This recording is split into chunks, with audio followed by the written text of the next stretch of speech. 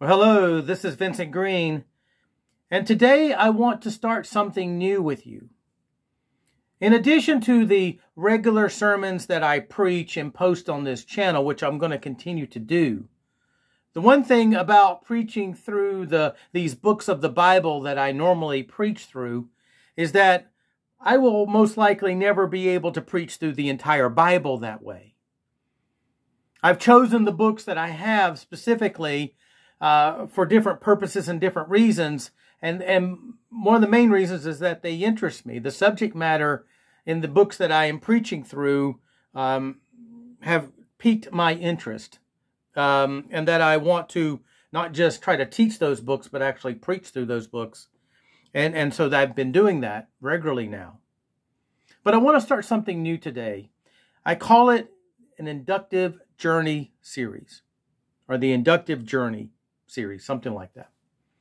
And what I want to do with this is, it would be my hope that even though I can't preach through every book of the Bible, that I could teach you through every book of the Bible. That I could explain the text in a maybe a more broader way, but give you an explanation of the text more in a teaching fashion, and be able to systematically walk through the books of the Bible.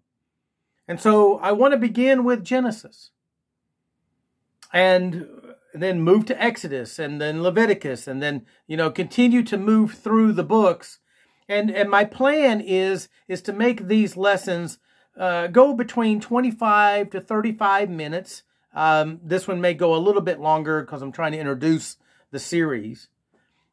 But take you on a journey, an inductive journey through the Bible. And the way this will work is I will take it section by section, go through the books of the Bible. But there have been others previously. I'm not the first to do something like this. There have been others previously, like J. Vernon McGee, Through the Bible. Had a program called Through the Bible, and it took him 5 years. And I'm envisioning it could be a 5 to 6, 7 year process of going through this. And some of the books, like the book of Isaiah that I'm preaching through, is going to take about that long, the way I'm mapping it out. And so this is the process. As you know, I also have a devotional that I'm working on. That's a 5-year journey. I'm also working on curriculum for training pastors, and that just comes as it comes.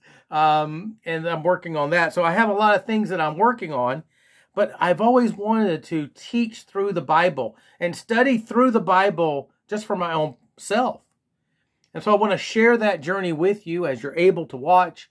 And we'll take this in order. We'll go through chapter order. And today I just want to introduce the book of Genesis to us, give you kind of a basic overview of the book. So again, this is not going to be preaching sermons, and this is going to be more of a teaching nature. And again, keep these to 25 to 35 minutes overall, and take them in bite-sized chunks. Because what I'm hoping is that you would, if you would desire to learn the Bible like this as well, besides going through maybe some of the sermons, is that you would systematically learn the scriptures and be aware of them. And so that's my hope. I am going to use the New Living Translation. That's the same passage that I've been using to preach from. And sometimes when I'm in an actual church, I use whatever the translation that the church recommends, and be it King James, ESV. But for the channel, I've been using the New Living Translation just for the ease of the English language. Especially, maybe there are some who are watching this from other countries, and English is not their primary language, and so they may be able to understand a little bit better reading the New Living Translation. In the descriptions, the YouTube descriptions for each of these teaching lessons through this inductive journey series, you're going to find links so that you can view documents that I am working through. Basically, I purchased for myself the New Living Translation in 8.5 by 11 sheets, and it's got a whole 3-ring binder, and so it's the loose leaf pages, so it gives me plenty of space to write my notes, and maybe I can put a link in the description. It does cost money. That is not free. I had to purchase that. And so I'm using that as a help to me. to be able to write my notes. And so I'll take, pictures of that, and you can see my notes available. And then I have extra sheets of paper where I'm writing things out, other passages, other references, those kinds of things. So you can see that as we go. And so that'll be similar to the way I do my sermons, where notes are available for that. And so anyway, that's kind of what I want to do and get started with this. And so we're going to start with the book of Genesis. We're going to begin there. And so as you would think, Genesis is the book of the beginnings. It's where everything starts, right? It's where we find out about the creation of the world. We find out about God creating every creature, God creating humanity. And so there's in here, they've got the first marriage. We also have the first sin with Adam and Eve. We'll get to that when we get to chapter 3. The consequences of that sin, which begin to, you starts in chapter 3, going into chapter 4, and it continues. There's going to be the stories of the flood, right? The Tower of Babel. And then we're going to see the birth of the nation of Israel through the lineage of Abraham, and how God will make a covenant through Abraham is what we're going to see. So this is the book of the beginnings. That's what this book is. It's the book of the beginnings, and what we're going to see is going to be, in a sense, revolutionary. It's going to help us to have a framework to understand the rest of the Bible. And so it's going to be very important that we pay attention to what we learn, pay attention to what we see here on the printed page. And so there's various aspects you need to understand about Genesis. And that's what I want to use this introductory time to discuss. I want to talk about the structure or the flow of the book to give you an idea of how the book is laid out structurally. Moses is the author. Moses wrote, through the inspiration of the Holy Spirit, the first 5 books, right, of the Old Testament, the Pentateuch, the Torah, and Genesis, Exodus, Leviticus, Numbers, Deuteronomy. And so we're going to go through those 5 books. We're going to go through them in order, and starting here with Genesis. But when you look at just Genesis, there's a structure to it. There's a structure to it that's built into the text itself.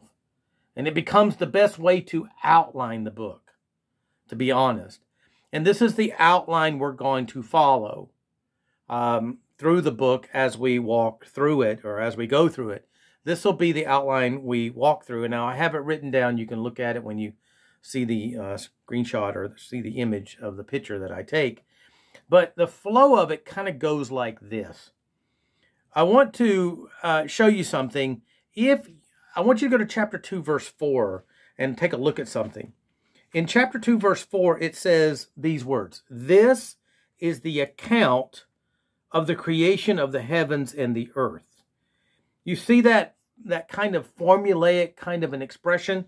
The word account is the key word that I want you to pick up on, the word account. Then, the next time that shows up is chapter 5, verse 1. It says, "This is the written account of the descendants of Abraham." Chapter 5, verse 1. And then the next time it occurs is chapter 6, verse 9. "This is the account of Noah and his family." See that? Chapter 6, verse 9. And then one more I'll show you. Chapter 10, verse 1 says, "This is the account of the families of Shem, Ham, and Japheth." What you see in the book of Genesis is this word account, A-C-C-O-U-N-T. In the Hebrew, it's called toledot. The expression is just one word in Hebrew, but it becomes an expression in English when we translate it. This is the account of. It's that phrase. This is the account of. And so it's the idea of this thing called toledot. It's the Hebrew word. So the toledot, it represents like a structural element that connects all the different sections together as you walk through the book. So there's a section that begins chapter 2, verse 4, that goes to chapter 4, verse 26. And then the next Toledot, chapter 5, verse 1 to chapter 6, verse 8. The next Toledot, chapter 6, verse 9 to chapter 9, verse 29. And then it starts in chapter 10, verse 1, chapter 11, verse 10, chapter 11, verse 27, chapter 25, verse 12, chapter 25, verse 19, chapter 36, verse 1, and then chapter 36, verse 9, and then chapter 37, verse 2, and that Toledot introduces the last section, which goes from chapter 37, verse 2, all the way to chapter 50. So some of these Toledot sections are very small, some of them are large in terms of the amount of textual content, the amount of verses that are included within each one. So the Toledot is a type of structural element. Now, when you look at the outline on the page, you're going to see that the way I've done this is laid this out is each of the Toledot phrases has a subject to it. For example, chapter 2, verse 4, it's the creation, right? This is the account, it says, of the creation of the heavens and the earth. And then you have in chapter 5, verse 1, the account of Adam. Chapter 6, verse 9, the account of Noah. Chapter 10, verse 1, the sons of Noah. Chapter 11, verse 10, Shem. Chapter 11, verse 27, Terah. Chapter 25, verse 12 is Ishmael. Chapter 25, verse 19, Isaac, and so on. You have Esau, sons of Esau, and then chapter 37, verse 2 is Jacob, going all the way to the end of the chapter, or into the book, sorry. And so there's this flow, there's this structure. Now, some would say, okay, if you have these designations, the Toledot of the creation, the Toledot of Adam, then that means that should be the main subject matter of that structure, that section of Genesis. Not necessarily. They're not the central character. If you actually look in chapter 5, verse 1 to chapter 6, verse 8, Adam is not the central character. Now, Noah, in chapter 6, verse 9 to chapter 9, verse 29, yeah, it does become a central character. But it doesn't work that way in all cases. It's the meaning of the word Toledot that you have to be concerned about, or that you have to understand. The word Toledot means, technically, when we say this is the account of, that's the literal translation of it. But it's, this is what came of. Or, this is where whatever that is started from. It's not to be limited to the idea of a strict genealogy, even though some of these Toledots are really like genealogies, and we'll see that as we go through. But the structural element is this. The structural flow is that you start with creation, chapter 1, verse 1 to chapter 2, verse 3. And there's no Toledot here. There's no written statement. It doesn't say at the beginning of chapter 1, verse 1, this is the account of. You don't get that. You actually just get the account of creation itself. You get the story of the creation narrative itself. And then it says, this is the account of the creation of the heavens and the earth. And it goes to something else.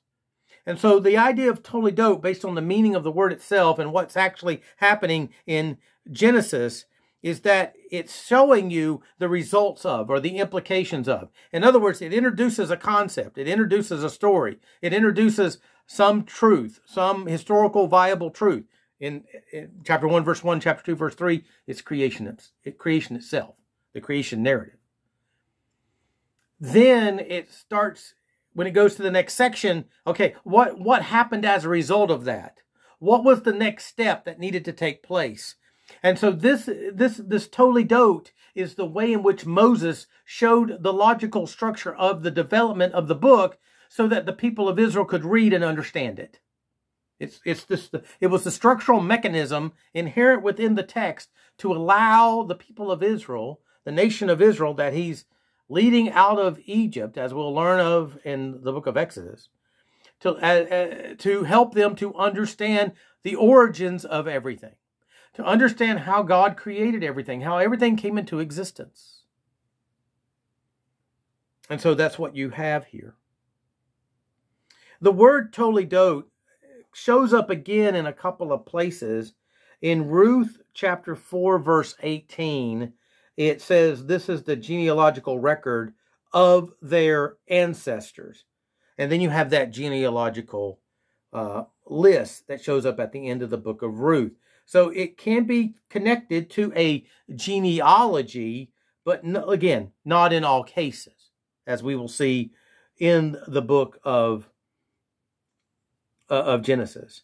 In Numbers chapter 3, verse 1, this is the family line of Aaron and Moses as it was recorded when the Lord spoke to Moses on Mount Sinai. So there it's translated by the word family line, but it's the same kind of idea, same kind of wording is used. You actually see, even though the New Testament's written in Greek, if you go back and look at what's called the Septuagint, which was the Greek translation of the Hebrew Old Testament, and that was written and translated, put together before the time of Christ. If you go back and look at how they translate the Toledot and what Greek word represents that, then that same Greek word shows up in Matthew chapter 1, verse 1, when it says, this is a record of the ancestors of Jesus, the Messiah. And then there's another genealogical list there. So this word is connected sometimes to that. That's why maybe in the translation you're using, the word genealogy is mentioned. That's the wording that's used. But it doesn't mean it's connected directly to a genealogy or genealogical list. In the way it's used in the book of Genesis, it shows up to try to take one narrative account and then link it to the next one, and then link it to the next one. So there's implications. There's always a cause and effect, you could say. One thing leads to the next. It leads to the next. That keeps the progression of the story along as God would want them to know it, the people of Israel who were the original audience of this. So the way I've described it, the way I've listed out the flow is you have creation, chapter 1, verse 1, chapter 2, verse 3. But then you have the succession from creation. What happens after? What comes after? So it started with creation. What else do we need to know from that? What are the implications of that? Or what comes next? It depends on what the content of the actual and the context of the actual section would be. But so you have the succession from creation, starting at chapter 2, verse 4. Succession from Adam, starting at chapter 5, verse 1. Succession from Noah, chapter 6, verse 9. Succession from the sons of Noah, chapter 10, verse 1, and so on, and so on, and so on. And so we'll use this as a flow of understanding the book. And so every time we get to a new section, you will realize that we're entering another section into the book as we go through it. Now, some would ask, what is the purpose of the book? Why was Genesis written? Basically, what you have is you cannot disconnect this book. You cannot disconnect this book from the other 4 books. Exodus, Leviticus, Numbers, and Deuteronomy. It's a Pentateuch. The Jews understood that. That's why it's called the Torah, the book of the law. But there's one author that connects them.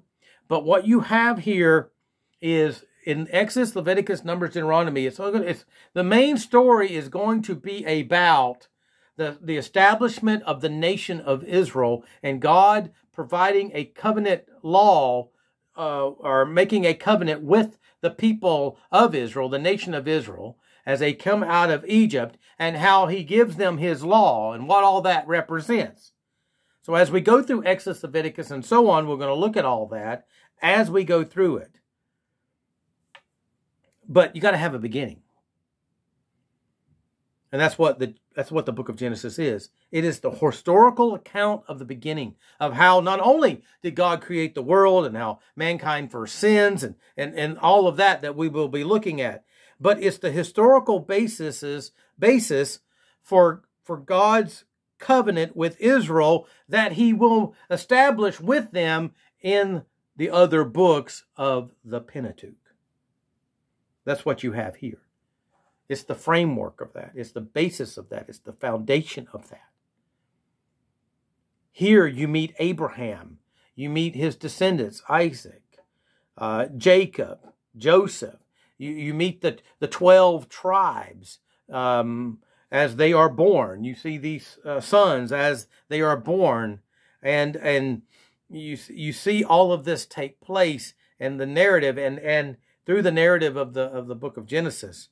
And that gets you to the point where when the people of Israel are coming out of Egypt, they need to know their history. And God reveals to Moses everything they need to know. And so this is where everything begins. We also see the basis for mankind's problem. How sin enters this world. We'll look at that when we get to chapter 3. And how God was going to bring about a solution through the seed of the woman that would be connected with the establishment of the Abrahamic covenant. That would be how God is going to solve the problem of mankind's sinfulness. So that's what we're going to see in this book. We're going to be exposed to all of that. And we're going to take it section by section by section. We're going to walk our way through the book. But what you're going to see is that God has a solution to mankind's problem. And as I've told you, this book is the first book of 5. So there is a great connection that we cannot miss.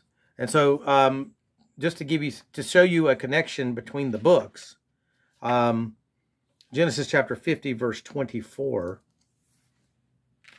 At the end of the book, Genesis chapter 50, verse 24, Joseph told his brothers, "Soon I will die, but God will surely come to help you and lead you out of this land of Egypt. He will bring you back to the land he solemnly promised to give to Abraham, to Isaac, and to Jacob." So here's a promise, like a prediction that God is going to fulfill his promise and bring the nation back. And then you go to Exodus chapter 2, verse 24 and 25. It says, starting at verse 23, "Years passed and the king of Egypt died, but the Israelites continued to groan under their burden of slavery. They cried out for help, and their cry rose up to God. God heard their groaning, and he remembered his covenant promise to Abraham and Isaac and Jacob. He looked down on the people of Israel and knew it was time to act. It was time to fulfill that promise and bring the nation back to the promised land." And so then you go to Exodus chapter 13. Exodus chapter 13, verse 19. Moses took the bones of Joseph. This is when they're leaving. Moses took the bones of Joseph with him, for Joseph had made the sons of Israel swear to do this. He said, "God will certainly come to help you. And when he does, you must take my bones with you from this place." And so it's an interesting journey that's about ready to happen in the life of the nation of Israel. It's recorded in the book of Exodus. But it's an interesting journey that we're going to begin just in the book of Genesis. Because God's going to show us how he's going to save the world. We're going to understand that he makes a covenant with Abraham and what all that means and how all that works. And so as we go through this inductive journey, you will see that. Now, let me give you some ways in which this book has been interpreted. Not everybody's interpreted it the same way. Some have said, well, it's a myth or a fable. That Genesis 1 to 11 especially, none of that actually could have happened. It didn't happen the way it says it happened. This is not true historical data here or content. This is a myth. It's a fable. It's meant to be looked at allegorically. It cannot be true, can it? As it is stated? Oh, yes, it can. This is not a myth. This is not a fable. It's not just history.